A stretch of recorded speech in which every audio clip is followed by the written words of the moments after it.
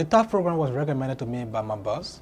He saw it and he felt that it was important to my job, so he asked me to come and do this course so that it can enhance my capacity at the job. The very first week in class, I think it was the most exciting period I've ever had in my academic journey because I was able to interact with some of the brightest in the area of taxation.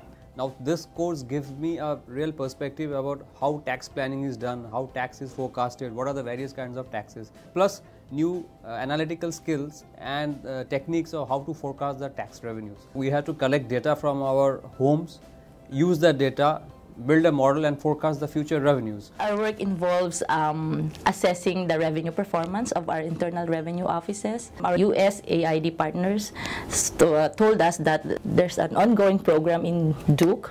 We would be using these techniques, incorporating it in the scorecards where we rate their performance. We are planning to go further to sustain ourselves in terms of financial management. It is hands-on course type of teaching. You are coming out of the course with everything in terms of practical and the theoretical point of view.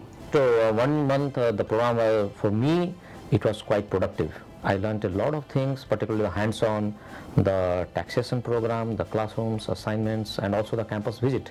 And interaction with faculties, students, teachers. It was all amazing. The more important thing that I was able to pick up from the program would be the network that I was able to build with our counterparts from Africa or from other Asian countries. Once we go back to the Philippines, we'll be able to consult with our professors and with our colleagues regularly.